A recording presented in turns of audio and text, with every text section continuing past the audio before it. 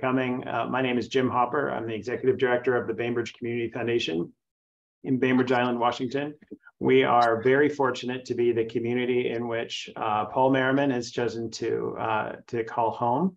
And we're even more thrilled to have him here today for one of his fantastic presentations.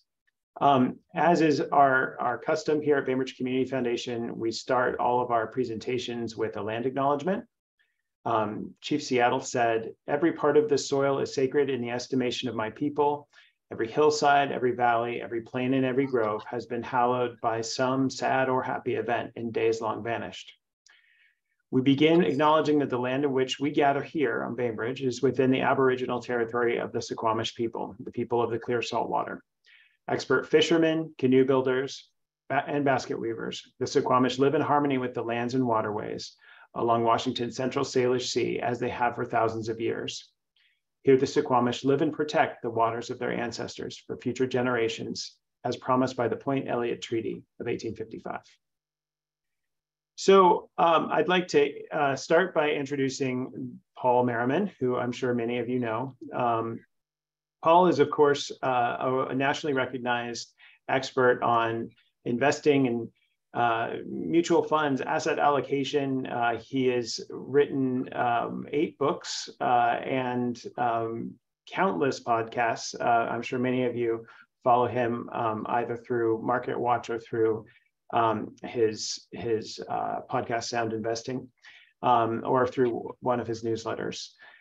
We are fortunate to have had Paul as a board member here at the Community Foundation, where he really was an incredible mentor and friend to everyone in the Community Foundation. So you're here today to hear Paul talk about smart financial steps in your 20s and 30s.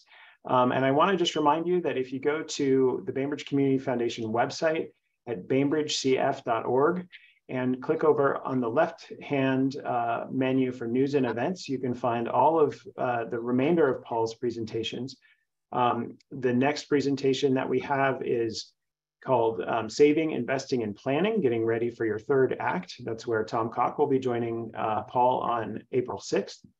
And then Christine Benz will be joining Paul for a presentation called Making the Smartest Financial Moves in Retirement. And then finally, Paul will be on vacation, but I will be here to speak with Mary Beth Franklin about how to maximize Social Security for everyone on April 20th. So again, you can find all of those on our website, and you register just as you did with this one.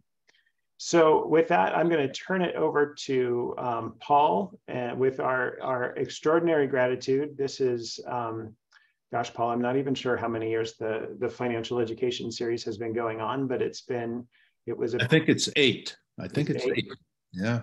And we are just tremendously grateful. The resources that Paul has been able to share with you and others in our community and the broader community have been really invaluable. So we're very grateful for you, Paul. Thanks. Thank you, Jim. That's very kind. And certainly we are grateful for the fine and wonderful work that the Community Foundation does. This community, I just think is amazing. I spoke recently to the Senior Center, and I look up to see where it might be noting what I was doing. I could not believe all the things going on at our Senior Community Center. This is just a remarkable community, and I do feel blessed to live here. I am always excited about helping investors learn more about investing. I am always extra excited if I can get at helping an investor at a younger age. The earlier, the better, in terms of taking advantage of the leverage of time. And as I thought about what could I talk about in the 45 minutes to an hour before the Q&A session, I really wanted to focus on those things that I believe are going to be life changers to these young people. And the one area, and the area that my life really focuses on in terms of financial education, is on the area of investing.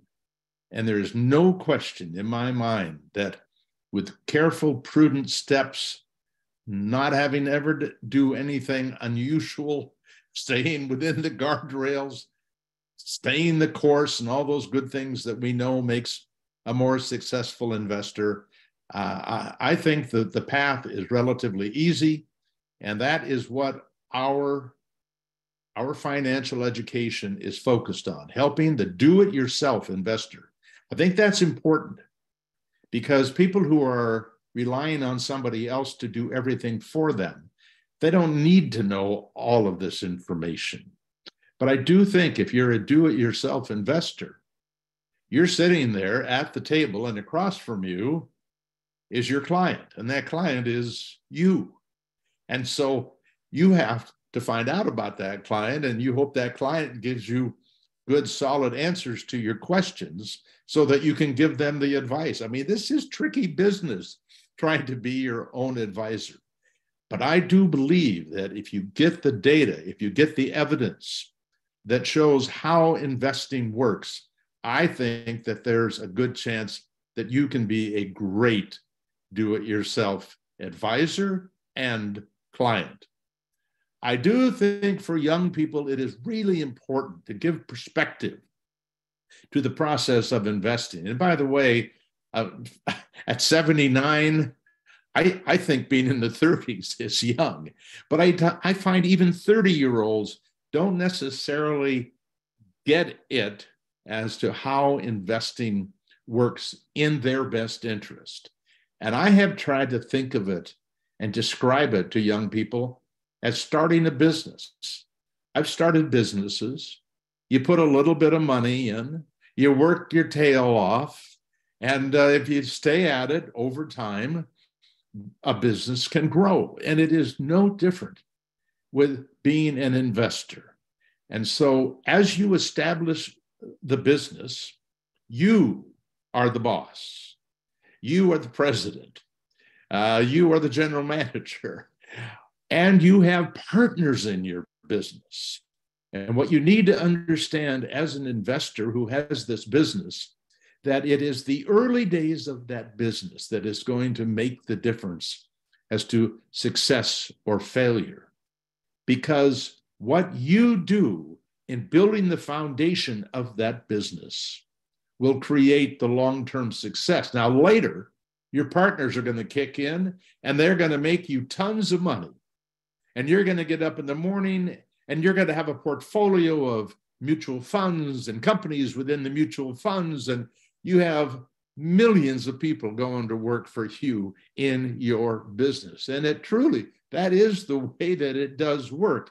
You don't have much power over each one of those people, but you are a proportional shareholder in whatever you have in that corporation.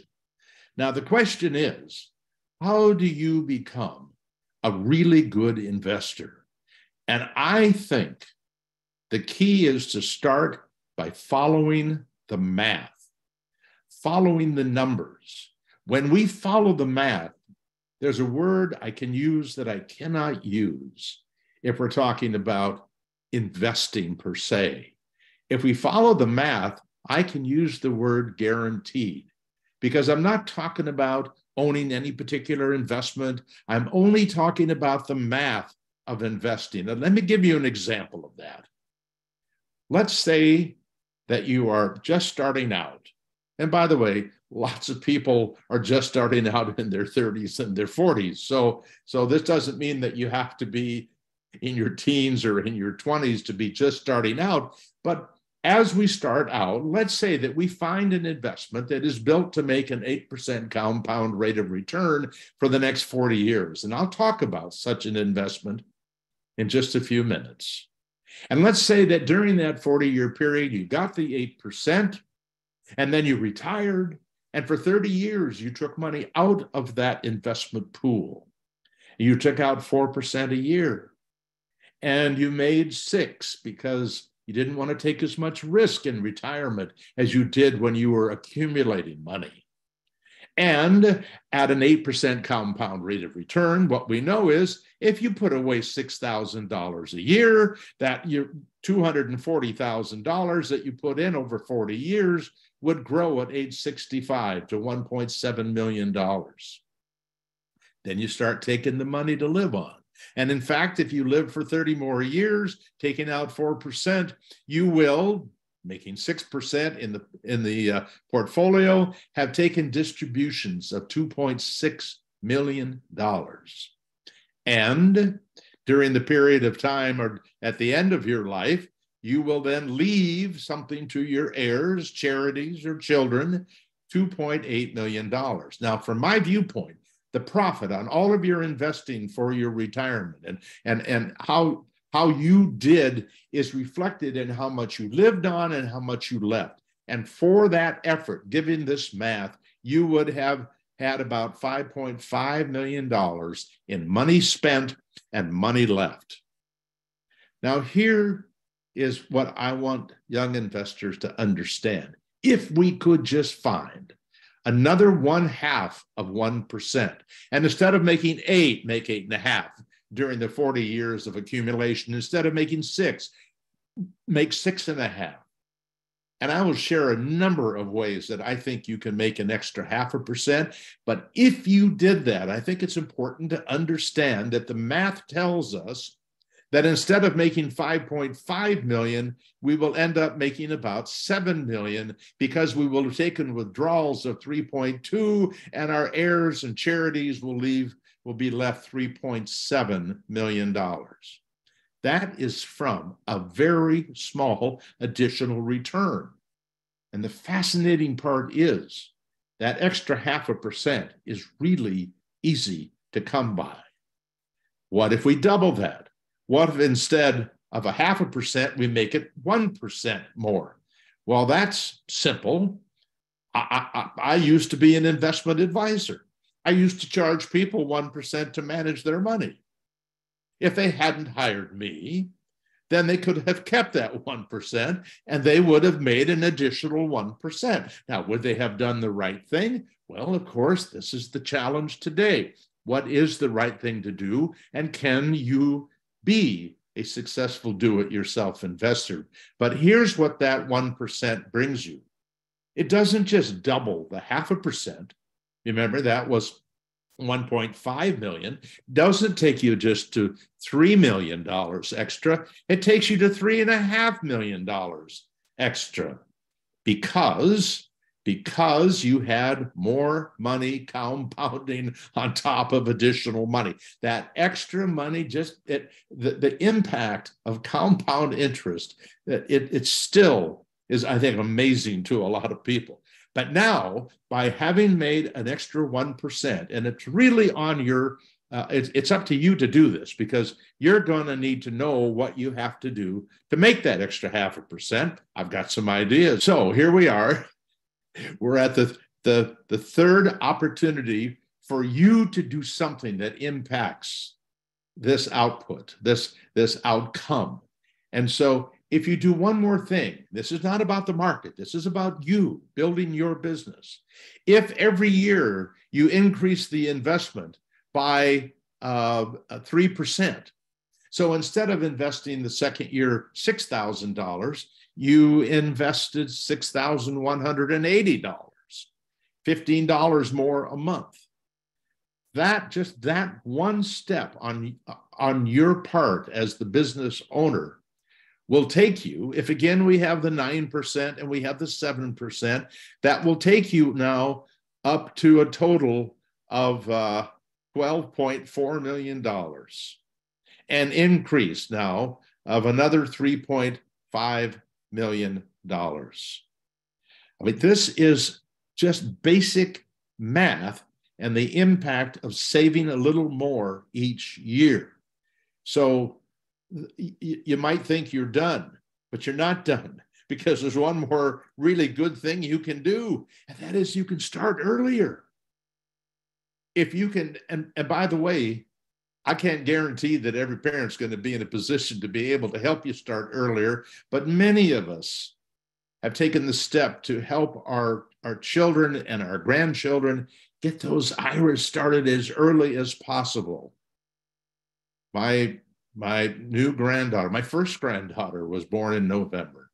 And the first thing we did, other than go and hug her and be happy to have her in the family, but we made a contribution to an account that is there to help fund her IRA when she finally gets there. Now, not everybody can do that, but a lot of times we're in a position that we know someday we're going to leave money to these people. Why not leave it in a way that it gets this huge, gigantic leverage of time and compounding tax-free, which of course is what we're working to be able to do for these early accounts. So we're talking now about the difference between starting early at age 25 and waiting 5 years and starting at age 30. And so the only difference in what these two investors are going to have at age 65 and then at age 95 is what happened in that 5 years that you put away $6,000 earlier than the other, and you increased it 3%. So by the time you got to 30, you were already investing more than the person who's starting at age 30. You got the rhythm, you got the discipline. And because of that extra 5 years, you are going to have an extra $4.7 million just because of that extra 5 years. They'll have 7.8 million, you'll have 12.4. So these decisions about investing, it isn't about picking the best stock, the best mutual fund. It is about arranging your business, taking control, building the discipline to build the foundation to make it flower. And flower, it will. But now we have to follow the history. We start out by following the math, and then we jump into the investing part. Then we look at the history. Then we see what steps we can take as an investor in order to have more money later in life. And by the way, I am absolutely dedicated to the idea that when you are planning your financial future, enough is not enough. I had a wonderful conversation with John Bogle in 2017. I had 90 minutes with him to pepper him with questions about his life and what he believed about investing. John Bogle was focused on getting people to have enough, to save, to have enough. I actually believe, having been around this industry since the mid-60s and having seen so many people that had a plan and they knew what they thought was going to be enough, only to find out that enough was not enough. And so one of the reasons I'm working hard to show people simple steps that they can take to build a bigger portfolio. It is not about having a fancier car or taking a longer trip. It is about making sure that as you do this, you go through this process of saving and investing and accumulating and doing all that you're trying to do to retire and have sufficient money to get along on, that you also prepare for the unexpected, which, by the way, most of the things we think are unexpected, the actuaries think are actually expected, but that's another story. First thing you run into as an investor is the fork in the road that says stocks versus bonds. Now, I was looking for 0.5%. If you want to find a place to find 0.5%, in fact, if you want to find the difference in multiple halves of 1%, the first step is to choose stocks over bonds. And yet 23% of young people, millennials, are not willing to invest in the stock market because it's too risky. It's gambling, it's speculating. It's not prudent, they think. But I want to show you the long-term return for government bonds, whether it be short-term government bonds, intermediate or long-term. $100 over the last 95 years has grown to $2,000 to $12,000. That's what we should expect out of bonds, a return that is somewhere between 3 and 5%. At least that's what it's been since 1928. Now, there have been times much higher and much lower, but that's been the compound rate of return.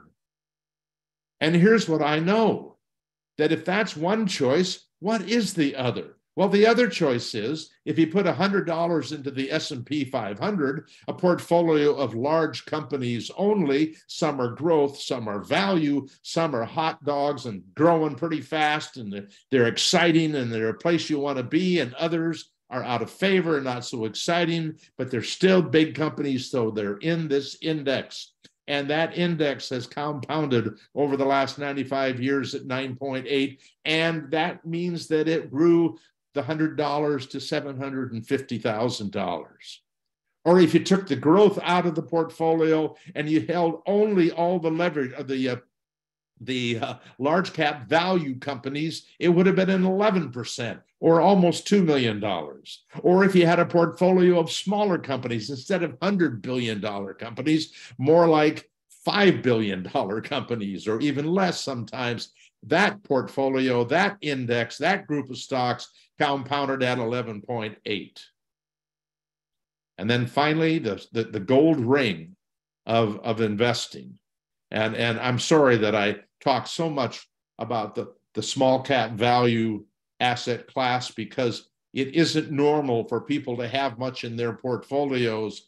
And I'm just on the hunt to try to convince people that they probably should have some in their portfolio. I will try my best to make the case here today, and believe that that will help you having to have more than enough when you need it.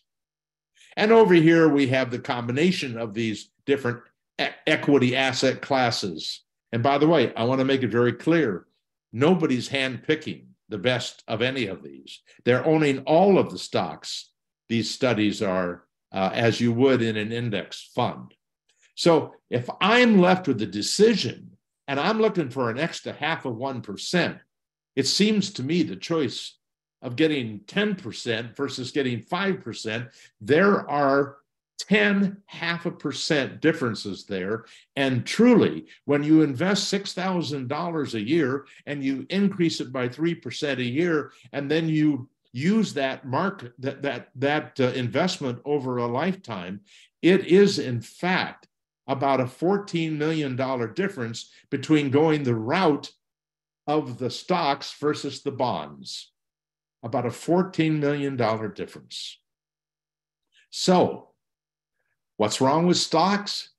What's wrong with them is this thing called losing. They lose. They lose badly. In fact, there's one year, calendar year, that the S&P 500 was down over 43%, large cap valued 61, small cap blend 48, small cap value 55. Those years feel terrible. And it just turns out the market loses money about 1 out of 4 years. So there's a lot of pain in the process of trying to get the gain that you're hoping to get. And sometimes people just, they can't stand the idea of losing money. But I can't say guarantee, but I'd love to be able to say guarantee. But I'll tell you what I know about the last 95 years. If you break it up into the 55, 40-year periods, there was never a losing 40-year period.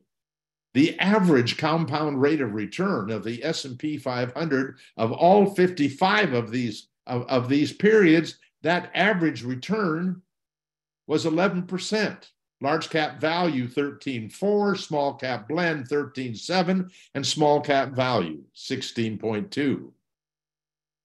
The worst was 8.9, and that's not a loss. That's the worst gain compounded rate, and about the same for large cap value, and 10.6 for small cap blend, and 11.6 for small cap value. the worst 40-year period. So if we're trying to figure out where do we invest our money that we are going to get the highest return, I think if we are afraid of stocks and choose fixed income bonds, that we are likely going to make almost nothing before inflation, because all of these numbers I just shared with you are not inflation adjusted and have not been taxed. In other words, those returns from the bonds between taxes and inflation are going to leave you with almost no return. Daryl Balls is our director of analytics. He's a volunteer. Chris Pedersen, I'll mention him today, also a volunteer at our foundation. They are both amazing volunteers. Chris Pedersen wrote the book, Two Funds for Life, and created our best-in-class ETF recommendations. Daryl Balls has put together, we have 200 tables he just finished updating. He actually hasn't finished this one yet, but he's working on them. And I'm going to be sharing a few of his tables. His tables are built as best we can to focus on numbers, but still make them entertaining enough that you'll learn something. Because what is this? This is the returns I've just been talking about 1 year at a time with the equity asset classes. So if you see a green return, that's the S&P 500. If you see the electric blue, that's the small cap value. If you see the kind of brownish, that's small cap blend, and the touch of yellow is large cap value, and the purple, I didn't talk about that, it's the average every year of the four of those equity asset classes. Now, what does that teach us? Well, the first thing that I remember is that the S&P 500 had the worst return. So I would expect the S&P 500 to be kind of at the bottom most of the time. Well, it is about half of the time, almost half of the time, at the bottom. But in about a third of the years, it's at the top. In other words, just because it might not be very good, relatively lower returns for the long run, does not mean that it's going to be there all the time. A lot of the times it's doing fantastic. And small cap value, the gold ring, as I said, of asset classes, it spends a lot of time at the bottom. About a third of the time, it's at the bottom. But if I had to pick an investment on this page that suggests to me that I have the least volatility, that I can count on that investment more or less year after year, no, never going to be number one, never going to be number 4 or 5, but mostly just right in the middle.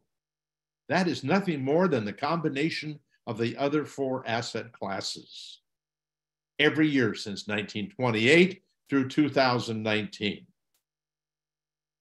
And I think that tells a couple of amazing stories about volatility, because even though the S&P 500 is theoretically more risky than the 4-fund strategy, I'm getting the feeling that it is actually the 4-fund strategy is less risky, that I can, in essence, count on a better return.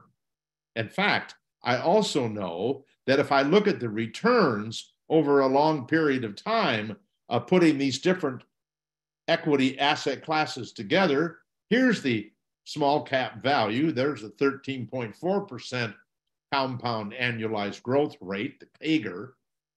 Then if I put a portfolio together that was half in large value and half in small, it would have been 12.5. If I used a 2-fund strategy, by the way, this is what we're doing for our granddaughter. That money is going to be half S&P 500 and half in small cap value. That was a 12.2% compound rate of return. The 4-fund strategy that I just said was so marvelous in terms of volatility had a 12%, and here's the S&P 500 down here at 10.2. Now, the thing I was really anxious for you to do is to get into the stock market rather than having everything in bonds. And I'm guessing most of the people here with me tonight are in stocks. How much will be very different, I guess, but have stocks in their portfolio. But the fact that I could find an opportunity to go from 10 to maybe 12 and not take any more risk. Now, there are many, many ways to judge risk. And I will show you another way to judge risk with the S&P 500 and these different combinations of equity asset classes. You want to be more aggressive? I know how to be more aggressive. Go all value. You want to be more conservative? Well, I know how to do that, but I don't want you, if you're 20 to 40 years old, to be in equities for the long term. Every 10% you have in fixed income in your portfolio, in the long-term 40-year strategy that you're putting money away, every 10% of fixed income reduces your compound rate of return by about 0.5%. And so I don't want you to give up 0.5% for the next 20 years anyway, if you're in your early 20s. But I really want to encourage young people to be all equities until they get to age 40. Now I want to show you one more study. I think Tom Cockett, now Tom's going to be speaking to a different group of people. He's going to be speaking to people from 40 to 65. They have some different kinds of investment challenges. You know, we're pedal to the metal in a sense here. I'm not encouraging people to be all individual equity, buying individual company stock. I'm not trying to do that. I'm talking about diversified portfolios. But we have done a lot of work over the years. In fact, this table goes back to the mid-90s that I started working on this project. And what it did was it simply made the case for diversification of different equity asset classes. I'm going to do this quickly. I showed, starting way back then, starting with $100,000 in 1970. What did it grow to through the mid-90s? Well, now we're looking to what it grew to through 2022. And it would have grown to about $19 million, not adding any money, not taking any money out, not paying any taxes, but paying a minor fee to be in it, almost like a regular index fund or an ETF. And then what we did to make the case, we one by one started adding individual equity asset classes. We added large cap value, 10%. The return went up to 20.8 million. We added 10% small cap blend. The return went up to 22 million. We added 10% small cap value. The return went up to 27 million. We added 10% in REITs, real estate investment trust. It went up to 27,600. Now that's not a big deal compared to the others, but it helped keep the volatility down. The REITs have about the same long-term return as the S&P 500, but they don't go up and down together all the time. And then in one fell swoop, we added 10% of 4 international equity asset classes. A large value, large blend, small value. Then it got up to 35 million, and finally we had 10% in emerging markets, and it gets up to $41 million using just the asset class returns. Nobody trying to do any better than own an index. And the point is not that you have to own 10 of them. The point is is that it isn't just about diversifying amongst different stocks. You got 500 companies in the S&P 500. And by the way, those 500 companies are not the same today as they were in 1970. Every decade, they replace and change about 200 of them. It's an actively managed index. And you can't buy that return. But we can buy the equity asset classes. And all the academic research shows that it is equally important to have diversification among asset classes. Now, you may not want to get beyond the 10. There are two funds that you have a very good opportunity to make a 10% compound rate of return. They've been turned inside out, going all the way back to 1928. They are the S&P 500 and they are the total market index.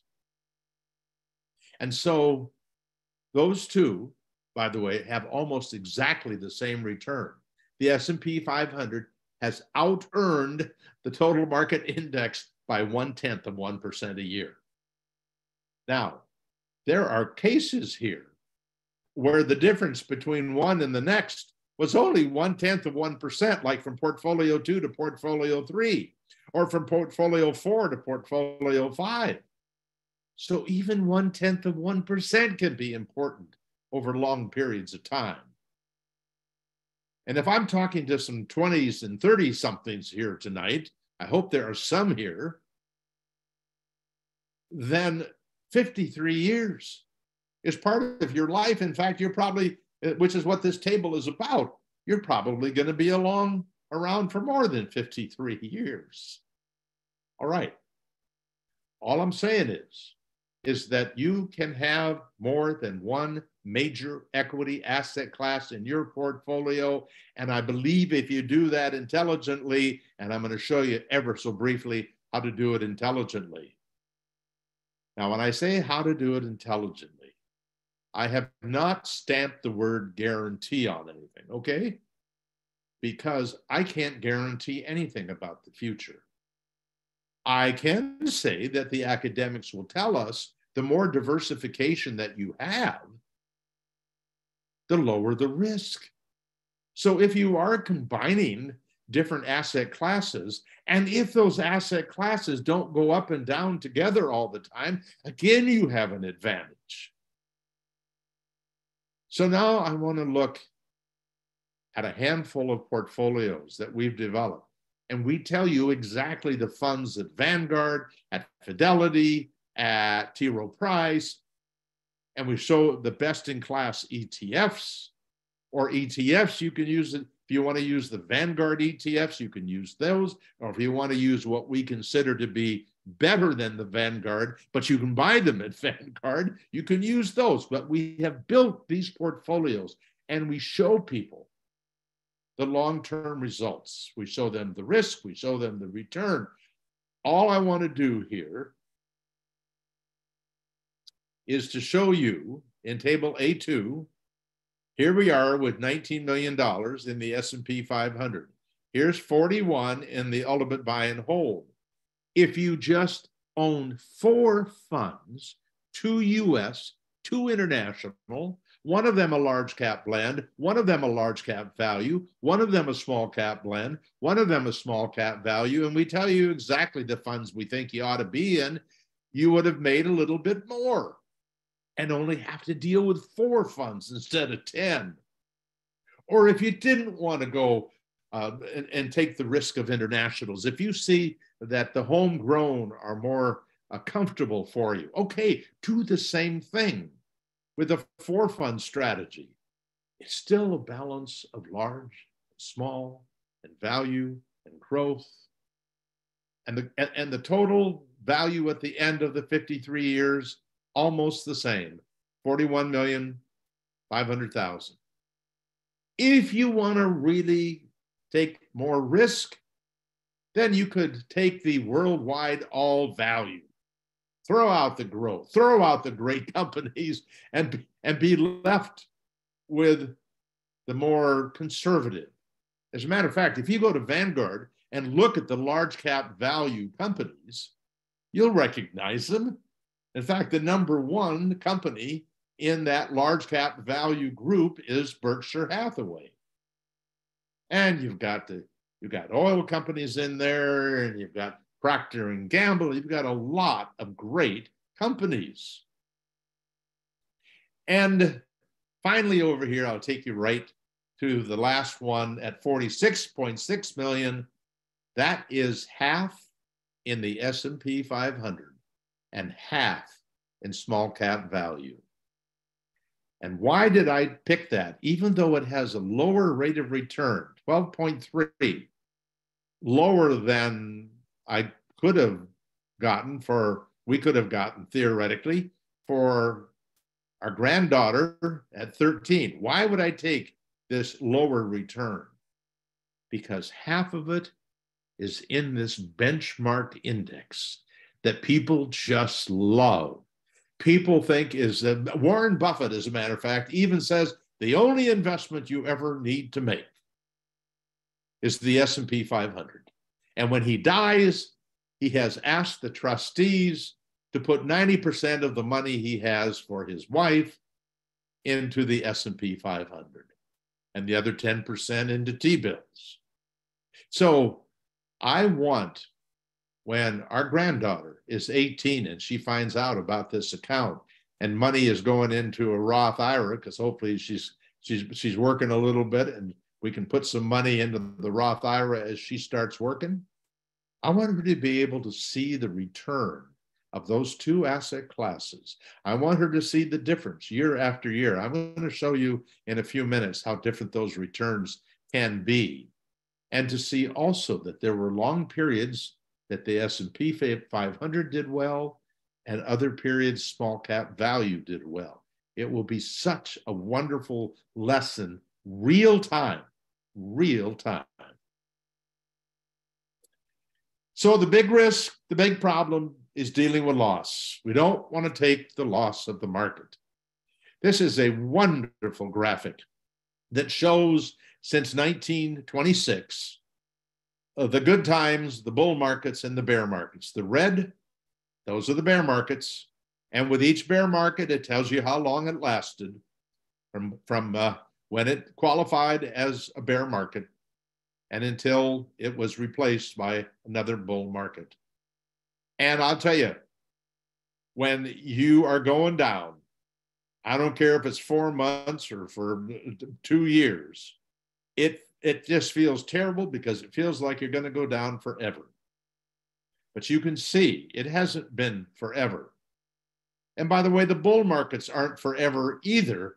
But boy, I mean, look at here, this one that ended in 1964 after 181 months, one that ended in 1989 that ended at 155 months, one that ended in 2000 after 155 months. And then we got hit with a couple of years where we had really, in 3 years, we had 2 bear markets. And then the market took off again. And then, I mean, this is the history of investing. And remember, the company that we're building, if we build it and it has the S&P 500 and it has the large cap value and the small cap value and the small cap blend, you have got so much diversification. It does not protect you against the complete collapse.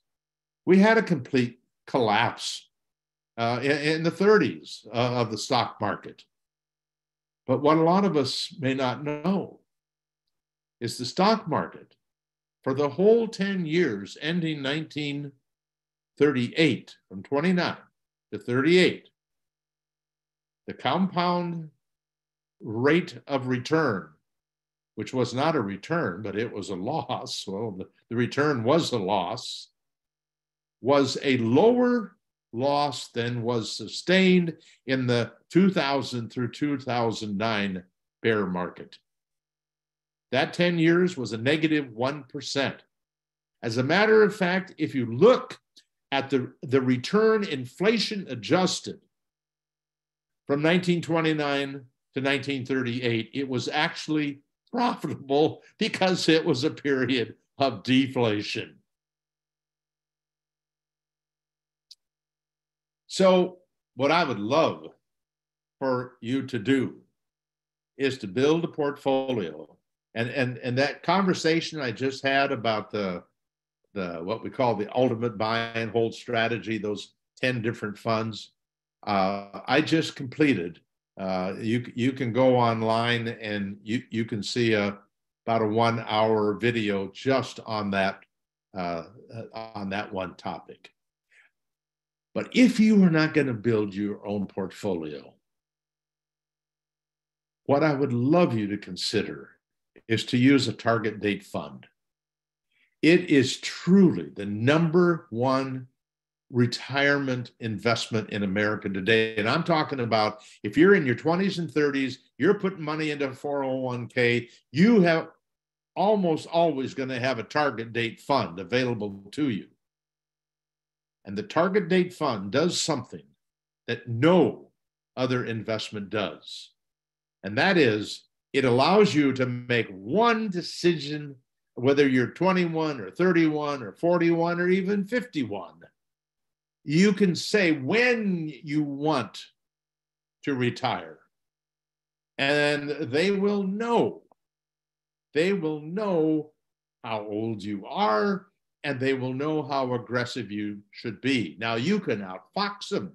You could be a 51-year-old investor and tell them you want to retire in 2065, in which case you'd have a portfolio that's only 10% in bonds. You can outfox them if you want to.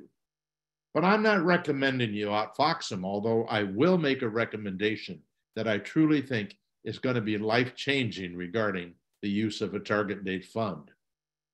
But the target date fund has people, the same kind of people who run pension funds. I mean, this is serious conservative money. They do not get aggressive. I wish they did. I'm going to show you how. But it's very conservative. But here is the wonderful thing about these portfolios. Number one, they automatically adjust the amount of equity and fixed income over your life. So even if you retired at age 65, you could still keep them on your payroll working for you because they know how old you are and they will continue to add more fixed income as you get older. Now, I'm 79. If I had a target date fund at Vanguard, they would have me 30% in equities, 70% in fixed income. No way for me. My wife and I have oversaved, and so we feel we can take the risk of 50-50 instead of 70-30 or 30-70. But to have no responsibility for what to do with that money, but have it managed professionally for the rest of your life. If you don't know what you're doing, this is what you should be doing. You have a friend that doesn't know what they're doing. They're gonna, you should tell them that's what they should do. Now understand, target date funds have problems too. Everything has problems.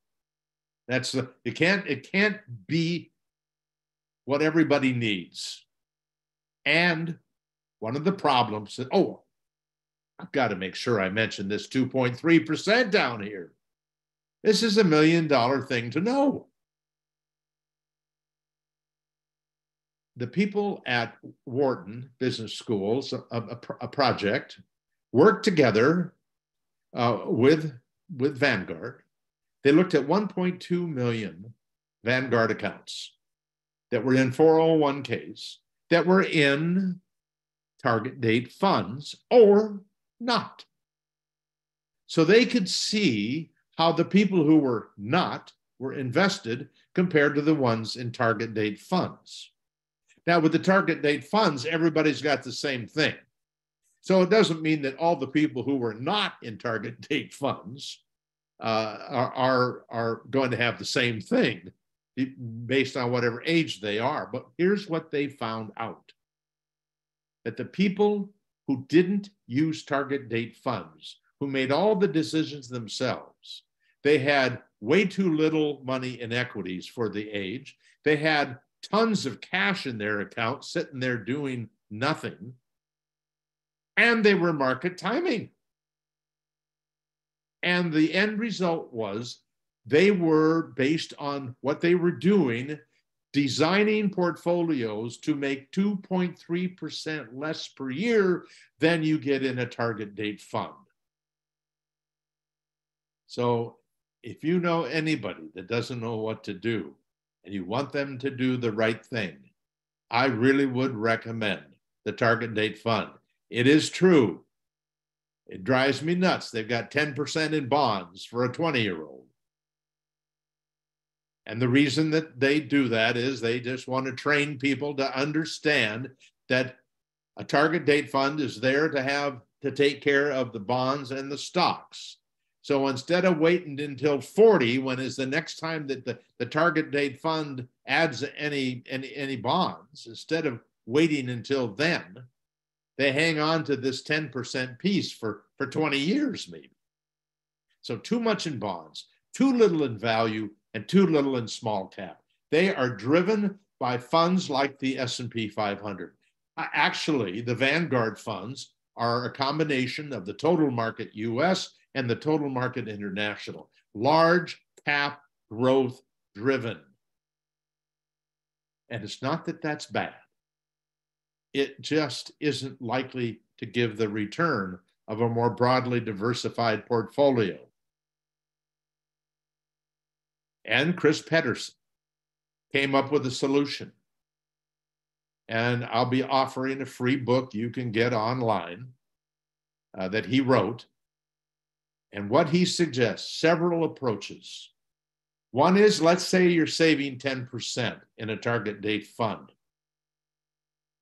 All he recommends you do to make a difference is to add, let's say you're putting in $1, put 90 cents into the target date fund and 10 cents into the small cap value, or 80% into the target date fund and 20% into the small cap value, or even 30%. And I'm going to show you why in just a few minutes. And all you do then is you just carry on your 90-10. You don't have to rebalance. You don't have to do anything. You will, if you start doing this and you do this for 10 or 15 or 20 years, you're going to get to know your employees, your partners very well. And you'll know the times that you're disappointed and the times that you're very enthusiastic for them. But that 10% could legitimately add an extra 0.5 to 1% over a lifetime. And of course, it even gets better if you go to 20%. He has in that book another portfolio that I just think is marvelous. Basically, you take your age, you multiply your age by 1.5, and that's you're basically the portion that the 1.5 is. That would be if you're 20, that would be 8 years old. That'd be 30. You have that amount in the target date fund. The rest is in small cap value. And as you get older, that 1.5 times your older age will have you owning more and more target date funds. For those of you who are interested, that book covers it. And by the way, the second half of We're Talking Millions is focused on that same subject. That is also available free. I put this in at the last minute. This is one of the most interesting tables that Daryl has ever done. I can't see the exact top, but you can, I hope. And by the way, I'm not going to ask you to be able to see all these numbers. I'm going to show you the bottom line in a few minutes. But here's what this table represents from 30,000 feet. On the far left, 1 year at a time, the return of the S&P 500. On the far right, the return of the S&P 500 1 year at a time without any fees. In the column right next to the S&P 500 on the right is small cap value 1 year at a time since 1970. There is nothing magic here. This is a whole bunch of years. Some years are great for one and not for the other. I can see 1977, S&P 500 was down 7.2, small cap value was up 22.2. I can see 2000 through 2002, and the S&P was down 3 years in a row. Small cap value only had a loss 1 year. By the way, the reason that happened partially is the previous 5 years, the S&P 500 was amazing and small cap value wasn't. So it's not like a small cap value just wiped out the S&P 500. These are different asset classes. They don't go up and down all the time at the same time or by the same amount. In fact, every year, the average difference in return is about 14%. So if one makes 10, the other one has probably made 24 or maybe lost 4%. But what I want you to see that's so valuable here, and that is the bottom of this chart. I want you to see that if you were in the S&P 500 itself only, with an annualized return of 10.4 and a standard deviation, a volatility rating, higher numbers mean a little more risky. For example, over here we have a 17.8. That would be a little more risky, but not much. But let me talk about under the S&P 500. The worst 6 months was a loss of 41.8%. The worst 12 months, a loss of 43.3. This is going back to 1970.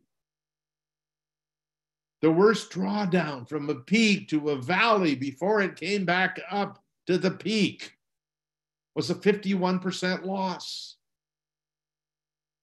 Warren Buffett and Peter Lynch have both been quoted as saying, if you're not willing to lose half of your money, you shouldn't be in the stock market.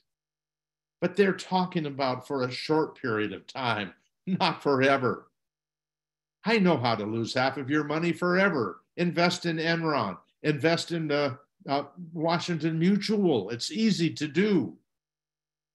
Virtually half of the public companies since 1926 have either gone bankrupt or either were sold, merged away, and on average didn't make more than 3%. I mean, there are a lot of companies that don't make it, but we're not looking at trying to own just the good ones because you can't own just the good ones. We want to own them all, knowing some of them will be dogs. This includes the dogs, by the way. Enron was in the S&P 500. Look what happens when you add 10% small cap value to the 100% S&P 500. Standard deviation is still the same. You remember, they don't go up and down together, so that helps keep the standard deviation down. It added 0.4%. And yes, you had to accept a little more risk, a little more loss. Instead of the worst year being 43.3, it's 43.9. And I know you're not thinking, ooh, I don't think I could take that. I can take the 43.3, but I don't think I can take the 43.9. Of course you will, if you'll take the 43.3. And if you believe you shouldn't be market timing and jumping out of the market when it's down. Okay. And by the way, the worst drawdown was 0.6% more.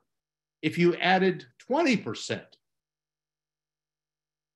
it takes your worst 12 months to 44.5, a little bit more than 1% down, one time. And the worst drawdown was a little bit larger. And finally, if you went out 30%,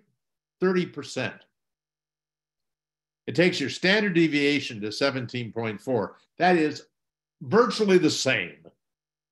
You would not feel the difference because it was that 0.3%.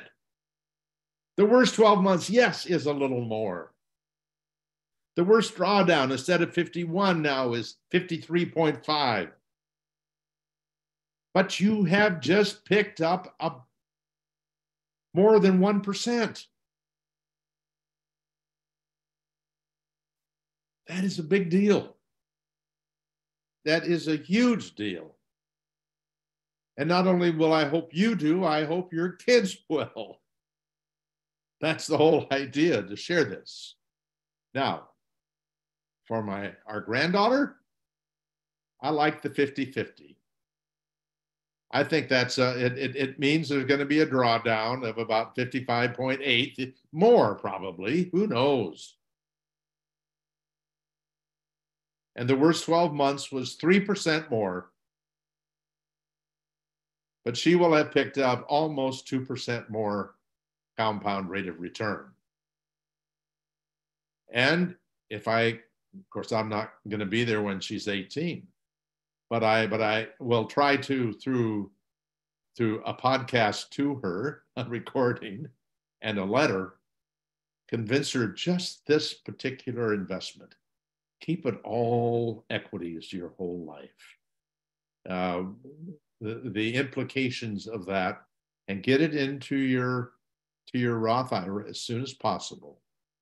The implications of that are, not only will she be able to spend a lot of money, but she also should be able to leave money to things she cares about.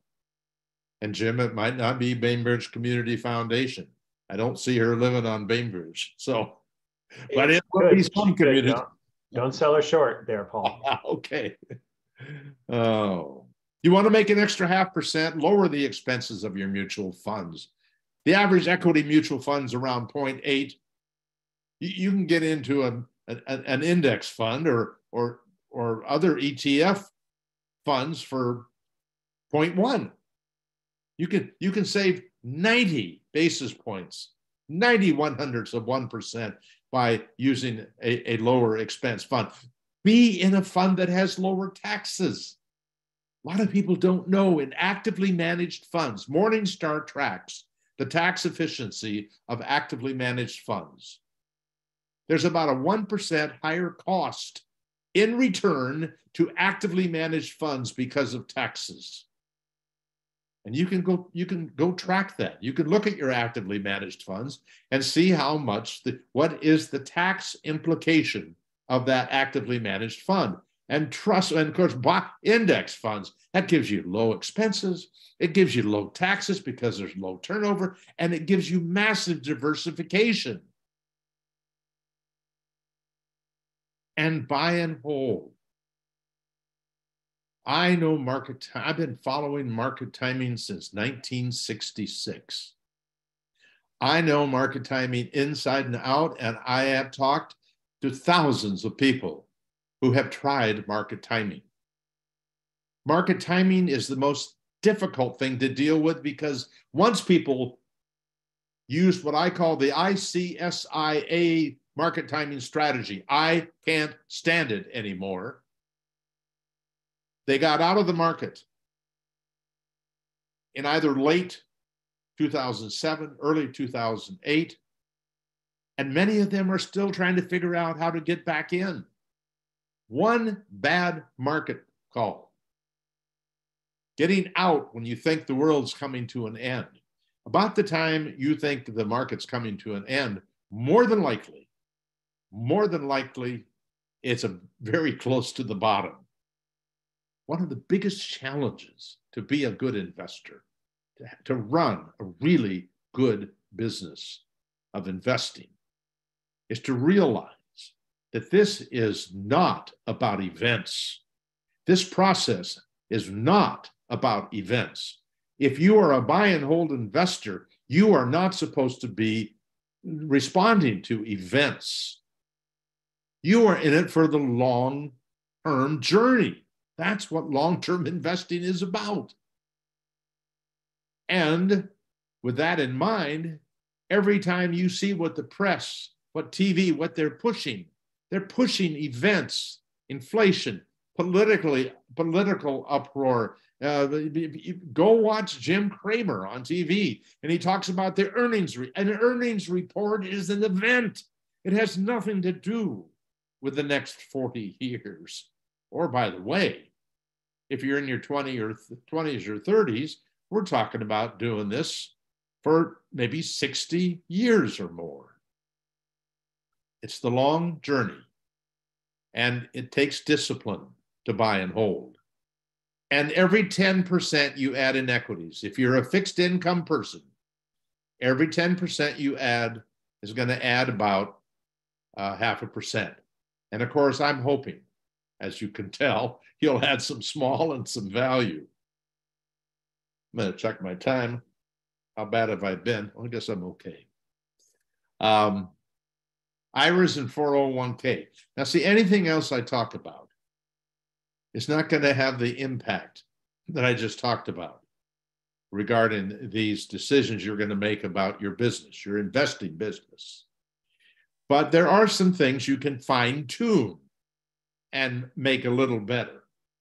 For example, if you work for a company that has a 401k and it has not matching anything, and it has lousy investment options, and if you don't know if they're lousy investment options, it's okay if you ask me, Paul at paulmerriman.com.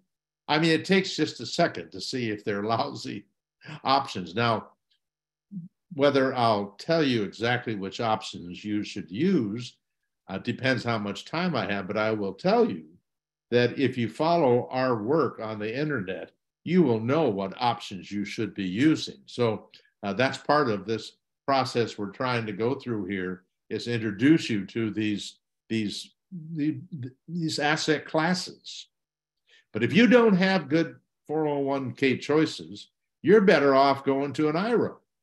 In fact, you may not have a Roth 401k inside your 401k plan. And definitely, if they're not matching, you'd want to go use the Roth IRA on your own, because you'll have access to all the different equity asset classes, all the ETFs, all the indexes at low cost and broad diversity. I mean, you can do all the right things. And you can use a target date fund, by the way, with a small cap value inside of an IRA if you want. But of course, after you do that $6,500, you're going to have to go hold your nose and start putting more money in the 401k. Now, I take a little different approach. And there are a few sources I'm going to give you. On our website, we have a page called Truth Tellers. They are sources of information I trust. I do not get paid anything from any of these people. I do not get paid anything from the foundation. When I retired, I promised my wife I would never work for money again, and I've kept that promise. But I will tell you that, oh, you know something? I normally warn people this could happen during the presentation. I forgot to warn you. At 79, from time to time, my mind does this thing where it, what is it called? Forgets. And so I lost the path there for a second. Oh, yes. The Roth. Why the Roth? When you put money into a Roth, you are not getting a refund. And you are getting lifetime tax-free growth and lifetime tax-free income. That is golden. And when you are young, you're not in a very high tax bracket anyway. And when you do a regular IRA, then what you typically do is you get that refund because you did it and you spend it on something that's fun. Now, I'm not trying to ruin your fun. I'm just saying that when you put money into a Roth IRA, you are in essence investing more money. and you're getting it in there to be protected from taxes. And I can tell you that when I came into this industry in 1966, the highest marginal tax rate was 70%. The year before, it was 90%. And who knows what taxes will be in the future. Now, back to the 401k.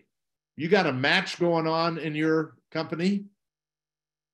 You got to find the money somewhere. You've got to find the money to take advantage of that 401k match. See, it's not just the match, it's that you're also probably really young. I would have no hesitancy. I mean, my kids, my younger kids knew that I had done this for my older kids, so they knew that I was committed to doing this for them. But there are a lot of parents that they just might not think that this is a better way to leave you money. Don't forget those first 5 years. And so not only by doing that match are you getting your money in there, but you're doubling, you may be getting twice as much from the match. There are companies that literally match dollar for dollar. Some it's up to 10%, some 5%, some 3%. But I don't want you to miss that match. I know people, there's a thing called the FIRE movement. It's financial independence, retire early. I can't say there are millions of people in the movement, but I can tell you there are hundreds of thousands. And these are people who are trying to retire early. And they're saving money big time, percentage-wise. I know some that save 70%. I know people that are working a couple of jobs, not because they need it to get by on, but because they need that extra money to fund these things early on to take advantage of that first 5 years. So, then of course there's the triple tax treat, the triple tax-free health savings account. Now, I'm going to have you go somewhere else. I'm not going to spend the time to talk about it, but it allows you the tax deductibility, the tax-free growth, and the tax-free distributions, with the money being used to pay for health expenses in your life. And by the way, once you start investing in the taxable accounts, I want you for sure to be investing in something like the S&P 500 in particular, or ETFs, where they're very tax efficient. ETFs are much more tax efficient than regular mutual funds.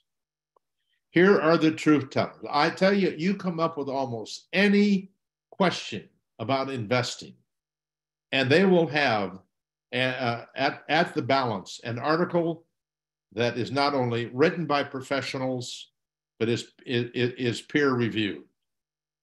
And if you don't get what you want there, go to the White Coat Investor. And if you want me to recommend a book that will address most of the questions you'll ever come up with, my expertise is really about investing. I'm not a tax guy. I'm not an insurance guy. I'm an investment person. But there are lots of other things that you'll want to get into. And that book, Your Complete Guide to a Successful and Secure Retirement, is just terrific. And it's available as a paperback. And if you want to read somebody's work, Larry Swedroe is one of our truth tellers. Here are the 2 books that are free. And you got a PDF. I think if you go to your PDF that you got, if I'm not mistaken, you can go right to the place on our site where you can order the free PDF. And we make this, both of these books are free for a reason. What we want you to do, one, is read the book and say, hey, that's really good information. Then I want you to send it, because you'll have it in a PDF format, to send it to other people that you might think will benefit. At age 79, I got a lot of goals. In fact, I've got a bucket list. It may not be the kind of bucket list you have, but on my bucket list is I want to speak at the Bogleheads conference before I die. The good news is I just got invited to speak there. I have got some things I want to accomplish before I end the work that I'm doing. I want this little book, and it's a short read. I want it in the hands of 1 million youngish people in their 20s and their 30s. By the way, anybody can use it. And the 2 funds for life, there's also a part about 2 funds for life when you're retired in this book. And the fellow that wrote it is one of the smartest people I've worked around, one of the nicest people, and both Darrell Balls and Chris Pedersen, and one more name I've got to mention, Craig Apple. He created a calculator so that he could take our numbers, our 200 tables that we have, and put them on a computer where people can use them in a calculator format. So you can not only can you put your own numbers in there, how much you have to invest, how much you have in your portfolio, but you could also trick the computer, and you can say, you know, I like those numbers from the last 52 years, and I'd love it if I could get that return again, but I'm going to take a 1.25% off of all the returns that are in the calculator, in the database. Oh, I'm going to take 2% off. I'm going to take 0.5% off. You tell it what you want to take off, and it will do that for you. These are all volunteer helpers with our organization. And there's my email address. I'm easily reachable. And I think most of you, hopefully, who are here have not found it too difficult to get a hold of me. I hope this has been helpful. Now, Jim, do we have a few minutes for questions? Indeed, we do, Paul. Paul, I'm going to start out with my own. So if you want to go ahead and close your I will. Presentation, and we can be right on the screen. I am so sorry that I did that to you. Well, that's okay. We're all good.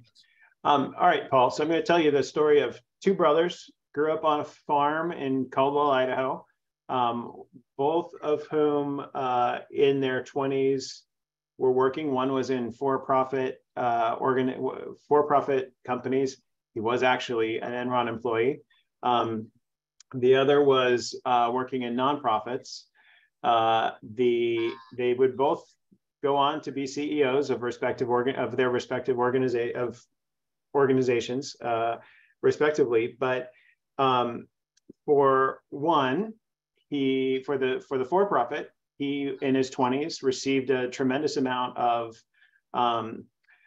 corporate stock from his employer, and of course the going sort of pressure is, you know, you hang on to that and you believe in the company that you're a part of. The other that worked for nonprofits felt like, gosh, you know, I don't think I make enough money yet to start investing. I need to spend all of my money right now on my house, on my car, on whatever it is that is my basic living expense. So I asked that question. So I'd love, you know, I think a lot of people in their 20s find themselves in one of those 2 camps. And I'd love your thoughts on how do you keep your head in either of those situations. In one situation, you have a lot of money on paper. You look like you are doing really, really well. In the other situation, you don't feel like you're ever going to have enough money to start to invest. And frankly, when you hear wonderful presentations like yours, where people say, like, start early, that, you know, it's panic inducing, right? Well, first of all, you could start with very little. I mean, literally, you could start with $100. You could go to Fidelity. You could. We have these recommended portfolios, and we recommend ETFs. And you could go to Fidelity, and you could buy those ETFs. Let's say you wanted to buy all 4 of those ETFs, a little bit in those big, small value, all that. You could divide your $100 into 4 parts, and you would be able to buy portions of 4 funds so that you had a $100 portfolio, completely diversified, and there was no commission to buy. When you go to sell, there's no commission to sell, and the internal expenses inside of those ETFs are very, very low, less than 1/10 of 1%, I'm going to guess. Now, so you can start with a little. The other thing that you can do, and this obviously is not easy for everybody to do, but some people are so driven to saving that they will work a second job in order just to earn that money that it takes to meet whatever that you want to put aside. So that's also another possibility. But let me tell you something that's happened in our society. We now count on a 401k that we put the money in. Yes, some companies match, but the heavy lifting is left to us. And we are also left with the heavy lifting of having to decide what investments that we're going to make. And so the problem is that right out of the gate, we're behind the 8 ball, because even if we can save, we're not sure what to do. So what happened was companies gave people a legitimate offer. They would allow them to opt in automatically to the retirement account. And a very small number of people would sign up for the retirement account. And then they changed. Instead of requiring people to opt in, they automatically signed them up and they became part of the program, and they had to opt out. And 83% of the people stayed in. Yeah. And it is a mindset. I know in watching what these doctors are doing, who are part of this white coat investor group that I spoke with. I had 4 days there where I was talking to these people about how they feel about investing and how they treat their money. These people are being encouraged after they become a doctor to continue to live like a resident. And a lot of them are doing that exact thing. They're learning to live financially like they were a resident. So I know this is a mindset. And I know that there is the possibility of saving, but it means a dedication that for a lot of people doesn't even feel good. I'm just thinking about this guy who's the nonprofit guy. You know, when you're in the nonprofit industry, generally you're not about money. Right. When you're in the broker's business, in the money business, you are about money. That's all you're about. And so I could see where somebody would say, I'm not going to do that. I got a life. I love what I do. And I'm not going to do stuff I don't want to do. Well, I know a man who was a nonprofit guy. And what he did, he quit being a nonprofit guy for 5 years. And he went out and worked doing things he didn't want to do. And he saved like mad during that 5 years. And then after he worked for 5 years and saved like mad, he went back to what he was doing before, but he had put aside enough money that over the years that he would now be working for very little, that he could build his retirement. Now, he still has to invest it properly. Uh-huh. But yes, there are answers. The problem is that it is really hard to have that discipline if you don't have that kind of a mindset. Yeah. And how about the flip side? How about the one that's got lots of money, but it's all in his, and it's not diversified, it's all in his own employer stock? How does, what mindset do you recommend that person have in order to, you know, they at the time, as you can imagine, don't feel like they're ever going to lose? Well, and I thought I heard you mention Enron for a second there. I did, yeah. And Enron employees generally were told they should be putting all their money in their 401k into Enron stock. I wonder who that was benefiting. Right, right. So here's the problem. If you don't understand the emotional side of investing, you may never beat it. One of the reasons I'm trying to get this thing on automatic for people That's why I love the target date fund, is because the less you have to think about this, the better off you are. There's a wonderful book entitled Your Money and Your Brain by Jason Zweig. I've probably read it 7 times. And I only do that because it's all about the psychological side of money. And one of the things that we know about ourselves, or the psychologists know about us, is they know that we are overconfident. That's our nature. Now, not everybody is. People who are depressed generally aren't. In fact, people who are depressed, it's in the book, make better investors because they don't believe. There's a book called Learned Optimism by, I think, Gerald Seligman, I believe. He talks about successful salespeople. The reason they're so successful is because they're so optimistic, but they're looking at life through rose-colored glasses. That's like the last person I want trying to help me, because somebody's selling them and then they're turning around with those same rose-colored glasses and a commission at the end of the month selling a product. I'd rather have you learn how to use index funds and make it and automate it.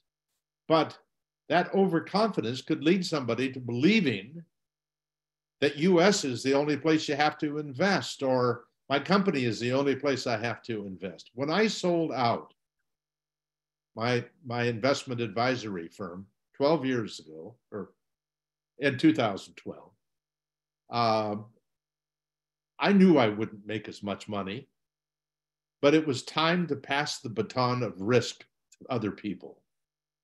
That company is continuing. Merriman Wealth Management is, in fact, I think next week I go to our 40th year anniversary, and I can't wait. It's going to be great fun.